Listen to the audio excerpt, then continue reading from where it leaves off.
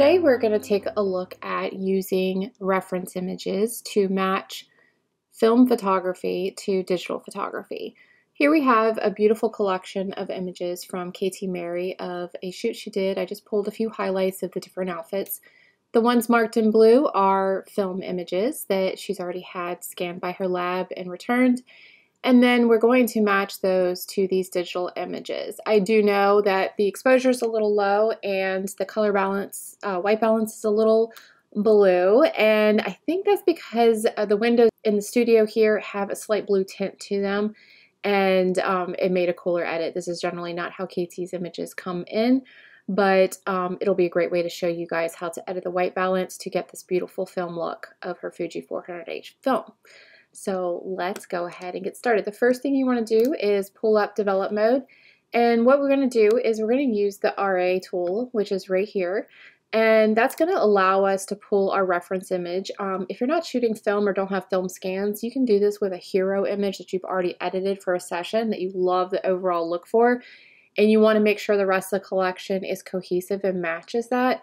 You can pull that image up into this area as well, use that to edit the rest of your images on the right. But today, for the sake of matching film, for the hybrid shooters out there, we're going to go ahead and start with Katie's film work. So let's go ahead and just pull a simple image. We'll start here on the end. So this is obviously the details from the shoot. We have an image here, which is the digital image. Make sure there aren't any others. And the first thing I usually do is adjust the white balance, get it kind of close. I lean on the auto. If Lightroom is going to give me a decent start, I'll lean on that just to save some time tweaking. And then from there, I will hand tweak from there. So I feel like this white balance is pretty close. And then I'm going to go through the collection of presets. I'm going to go ahead and use Katie's today since this is for her. And take a look at the overall tones and see which one is going to fit best for the look. And I'm just using this side image here to really look at the colors. Those are matching. The shoe base is matching. Of course, this is a lot of white, so there's not a ton to match here, but this gives you an idea of how to use the reference tool to really hone in on your film scans. Let's go ahead and pull up the next image, slide through and grab the matching outfit. And I'm going to do the same thing. Start with the white balance, tweak a little, and for this one, because of the black, I'm going to really watch the black tones because each of her presets in her collection have a different black tone. See, that one's a little more magenta, that one has a little more green, that one leans a little green as well, and that one's pretty clean, but this one pulls too much warmth out. So I actually think I'm going to probably use 4. Actually, I think I'm going to use 3. And from there, I'm just going to do the same thing in here. This is a little flat in here with the film scan in comparison to her digital. So I'm just going to tweak a little. I'm actually going to add a little vibrance in to bring a little more color into the hair. Take a tiny bit of that magenta out. There you go. Let's pull up the next image. I'm just going to go backwards here as we go. Beautiful gown, same thing, auto. Lift that exposure up a little so we can see.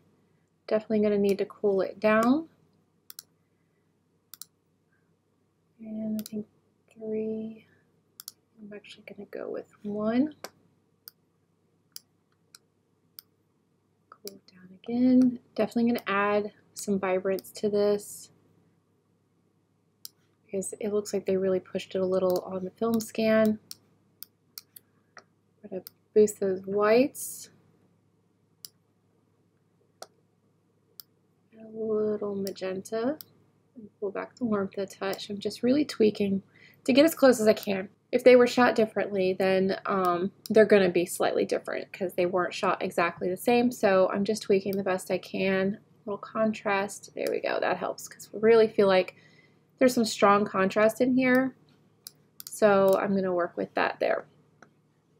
And then next we have this one. I'm going to pull 2 images for this one. Same thing, auto is way too warm for KT's work. And I'm pretty sure 3 is the one we used for this one. And same thing, you can really see we got a little boost in the color here. So same thing, I'm just going to push that vibrance, because vibrance doesn't crank up the saturation like that. It really just pushes those tones and gives you that extra little oomph without oversaturating your image.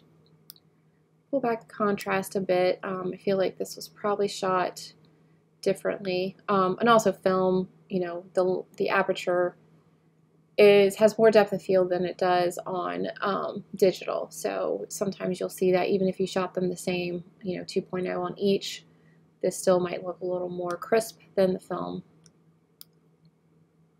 So what I'm doing is just lifting shadows and playing with the temp. And that looks good. I feel like we can probably whiten these whites a little. There we go, that helped right there. Blacks look great. And then basically, you know, if I was editing a session, I would literally just copy this over and drop it. And then it wouldn't have to re-edit. But for the sake of this video, let's just go ahead and edit from the beginning, because I think you guys really like to see the process. Stick with 3 because that's what we used on the other. We definitely push that vibrance up.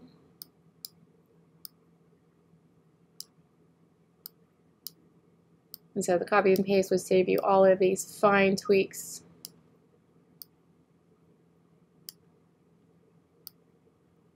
There we go. Next we have this dress.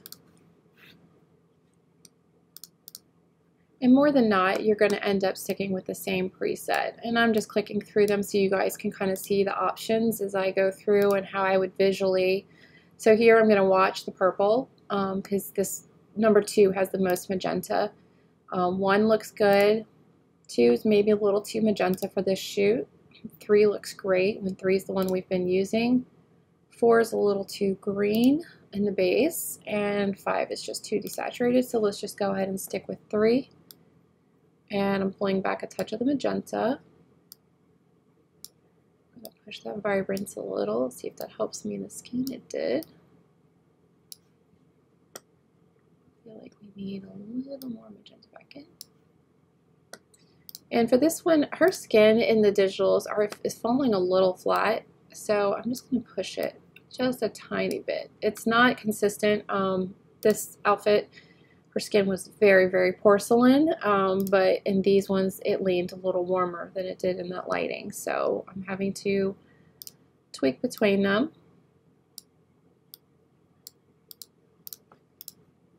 There we go. Next up is the pink dress. We'll go here, auto. Like I said, I'm watching her skin, I'm watching the overall tones.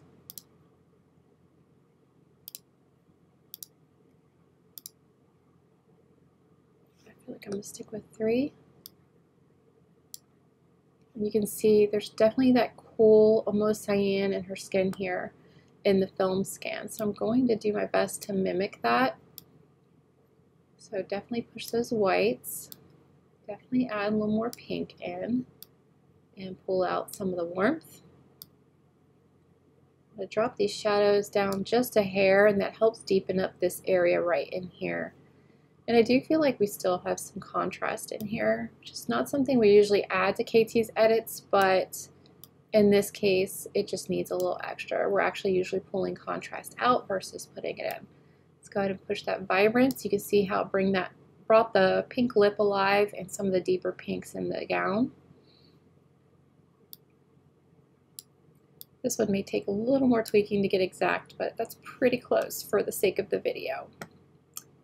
And then, did I already do this one? Yes. Let's go to the white gown. And I brought a couple of these in as well. This is a fan favorite. Gorgeous pose, gorgeous gown.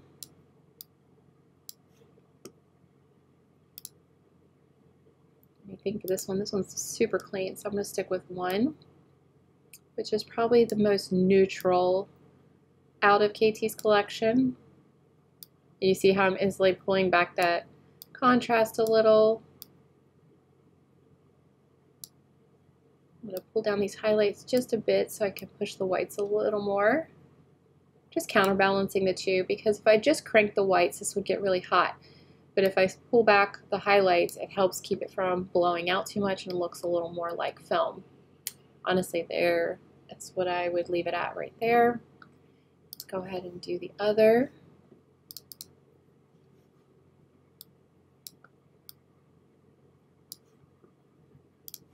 Went with 1 on this one. Keep pulling back that warmth.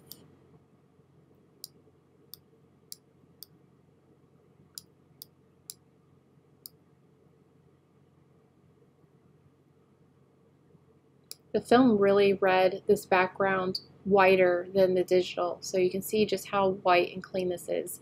It's a little hard to mimic because they both were shot differently. I can see the depth is pretty strong. Let me see if I can tell what this was shot at. Yeah, this was shot at 4. Let me pull this image back up. I lost it when I dropped out.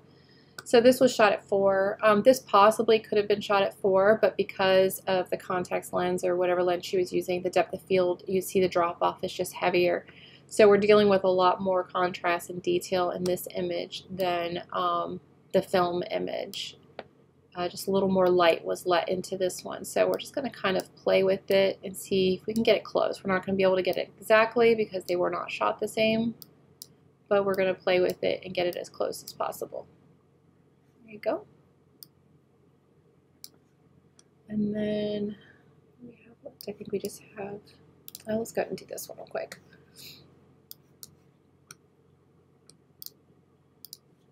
I apologize, I may sound a little nasally today. I'm getting over a cold, that's why this video is late. I had a little bit of a head cold the last couple weeks, so I'm still dealing with some lingering side effects. Do not want to go away. So this one we're just getting in the ballpark because we don't have a reference image for this. So we're just going to get kind of close and keep it consistent so the portfolio. Here we go, and then the last image, this beautiful black gown. Same thing, pull back. And for this one again, I'm going to take a look at those blacks as I'm selecting. To green. That's good, it just pulls too much out of her skin. She's so porcelain. Yep, I'm going to stick with 1 on this one.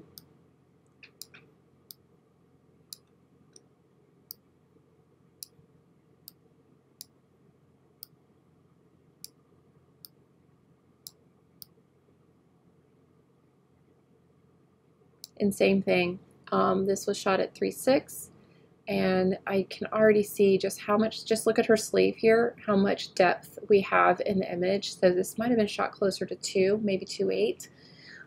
So we don't have the same fall off and depth of field that we have in the film image, which also means we don't have the same lighting because the lens on the film image let more light in. This one didn't let as much in. So we're dealing with some color differences there from that. So for these, you're just going to want to get them close. There we go. Blacks really help. So I'm pulling the shadows down. I tried pushing the contrast, but it just made it too hard. So instead, I'm pulling the shadows back to kind of deepen up these blacks a little bit. And I probably could use 3 as well. 3 would work on this. It gave a little bit of the tone in the black that we didn't have in 1. You can see how clean that black is here. So 3 gave it a little more of that Fujifilm tone in there. So either one of those would work great. But that's a look at matching film with this beautiful editorial by KT Mary. And this, like I said, this reference image practice works great. Even if you're not a film shooter, you could use a hero image. Like if I edited one of these, you know, say this image, and wanted to use this the base for the rest of the shoot, I would pull this image up into the left and use it as my reference for the rest of the shoot. Or if you're a new photographer and you're looking for inspiration, or you have a style that you're trying to recreate or look for, use a reference image from that person or style and pull that into your gallery to really hone in on that white balance, the tones, the contrast, the shadows, the overall look. It's easier to do when you have them side by side like this. You really can get a better vibe for the tones when you can see them next to each other and make those fine tweaks. And over time, you'll get consistent at it, and you won't need the reference image as much because you know the tweaks that are needed. But it's a great way to really hone in on a specific look. Thanks for following along. Be sure to click the subscribe button below, and we're working hard to get shorts and YouTube videos out every week for you guys.